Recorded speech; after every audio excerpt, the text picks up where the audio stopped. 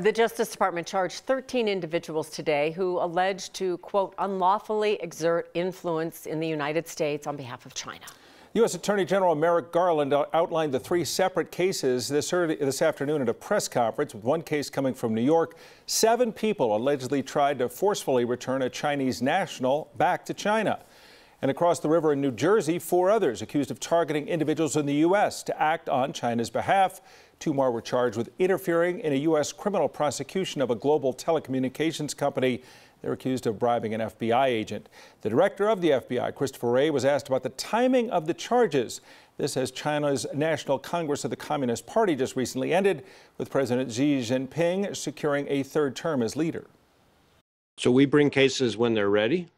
And that's probably the simplest answer and most straightforward answer to that. As far as what signal they send, if the Chinese government, the Chinese Communist Party, continues to violate our laws, they're going to keep encountering the FBI.